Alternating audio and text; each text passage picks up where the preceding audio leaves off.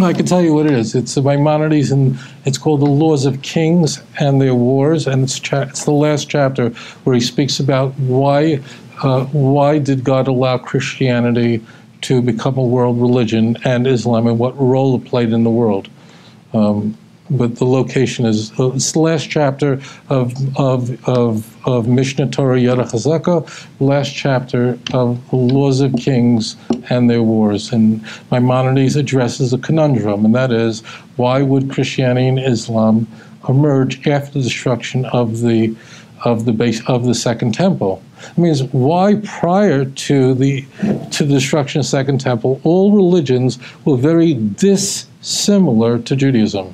Let me just, if you don't know this, there was nothing else remotely like Judaism in the ancient world. All religions were pagan, and they thought Jews were, they actually called us atheists. They just couldn't imagine, they just couldn't, but they did respect Judaism because of our antiquity.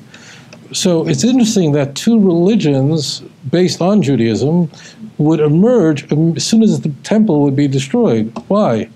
Why would that happen? So Maimonides explains that the central feature of the Mashiach is that the Gentiles will immediately, when the Messiah comes, recognize their error, and they'll turn to the Jews and say, "You're right, and we were wrong."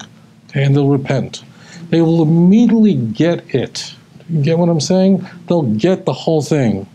So let's take Christianity as an example. If there was no Christianity and Islam, and the world were just filled today with the worship of Jupiter and all Mercury and all that kind of, those kinds of religions, when Mashiach comes, it could happen in a matter of days and weeks. They would go, "What's that?" I have no idea what that is. That means that prophecy could not unfold.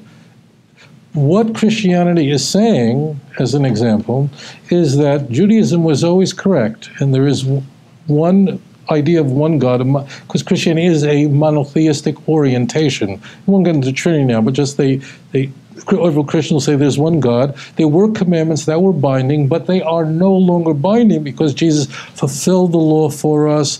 We don't have to keep it anymore. We don't have to observe it anymore because now, but all Christians will concede that if they are wrong about Jesus, every Christian has to say that if Jesus is not the Messiah, then who has the truth? The Jews. You get that? All Christians, no Christian I think would be very comfortable with this, but if you ask the Christian, look, if Jesus wasn't the Messiah and Christianity is essentially, all of its unique claims are false, then who then has the truth? They'd have to say, well, the default, it would be a baseline default that goes, the Jews were always right. Okay? And that's exactly what is going to happen.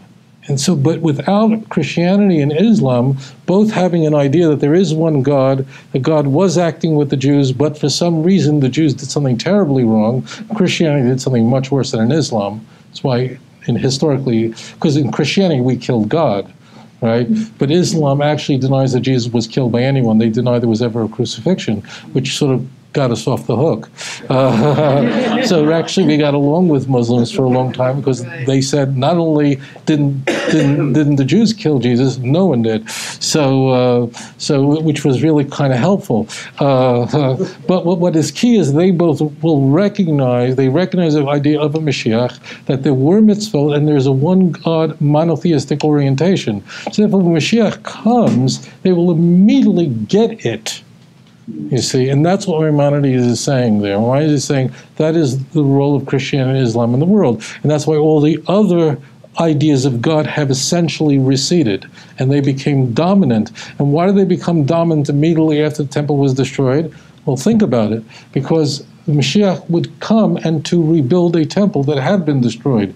So he's not coming while the temple's still standing. Really? Oh, I never thought about that. Okay, good. So now so the second the temple is destroyed, the Mashiach now can come at any time. The epic of the Messianic age now could be triggered at any moment. The kinetic energy is now all in place.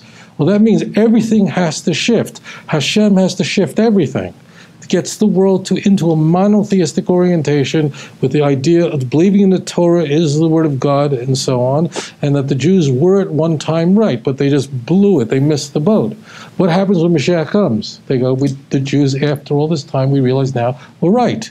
And there we have Jeremiah 16. And the Gentiles will come to you and say, surely we've inherited lies and vanity. There's no truth. Without Christianity, these Messianic prophecies could never have taken place. And therefore, Christian Islam were vital to setting up the world, preparing the world for Mashiach. So they will recognize it. Because if they never were exposed to the concept, Mashiach will come and they go, what's that? Like, we don't...